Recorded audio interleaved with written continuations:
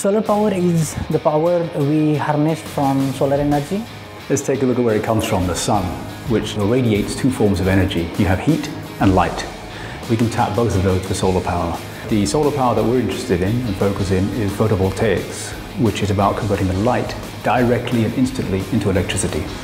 Solar power.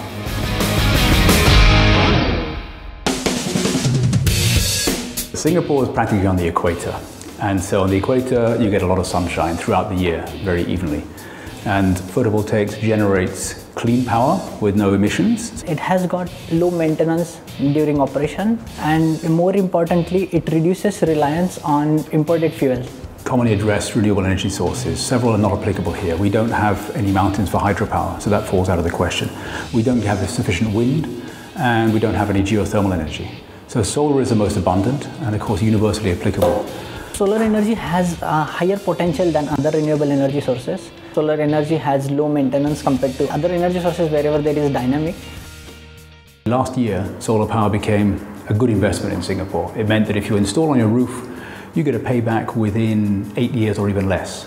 In Singapore, so far, the installations of solar power is about 18 megawatt, which is about less than 1% of our energy requirements. There are three major constraints. One is space, because a local study has justified that only 40 square kilometer of area is PV deployable area in Singapore. Land-based applications will be very good, but the cost of land here, at $20,000–$30,000 per square meter, makes that prohibitive. And so you find it being rooftops.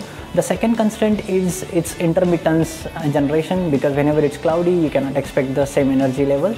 You want to avoid shaded situations. A lot of residential buildings and smaller commercial ones in the central business district are in quite a tricky situation in terms of other buildings shading the sun. So they're not such good targets. Then the third problem was business model. What sort of business model will be suitable for solar energy in Singapore, but that has been addressed very well with the new solar leasing model. What drives the cost down? It's market forces. You've got supply and demand. Companies are competing to try and get the best cost, so technology gets the cost down. NTU is installing 3.5 megawatt of rooftop solar system, and then secondly, you can find on National Stadium they are installing about 707 kilowatt system covering 7,000 square meter, and the SDB has installed on about 45 HDB blocks. In Singapore, I believe that by 2025 we will be able to generate at least 10 to 15% of our energy requirements using renewable energy sources. The prospects are pretty good. Now that we've reached the commercial viability, making it an attractive investment, you can bet that growth is taking off. We're looking at possibly doubling every year. We currently have around 20 megawatts. If you think 6 or 7 years from now, that's already doubling every year, then you reach 100-fold, which brings us to around 2 gigawatts. Sustainable Energy Association of Singapore forecasts that about 2 gigawatts will be roughly the maximum that we have market space for in Singapore. Solar Nova, that's another program announced by ADB. They are focusing on 350 megawatt by 2020, which is going to be 5% of our energy requirements by 2020. And apart from these 350 megawatt, HDB has also called in for a tender last month for 20 megawatt. And that's going to be installed on 500 HDB blocks. So if you look at the recent development, we're going to have a really good amount of solar energy generated in Singapore. If you have your own property which you can put it on, or maybe the company you work in, ask, why aren't we doing this? Do you realize we can save money by putting solar on our roof?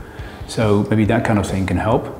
We need to create social awareness. We should talk openly about supporting clean energy. Whenever we discuss with friends, we can talk about these clean energy sources, how good they are. And whenever it comes to every individual, they can support wherever they can. Go ahead and take a serious look at solar power and invest in it. You won't be disappointed.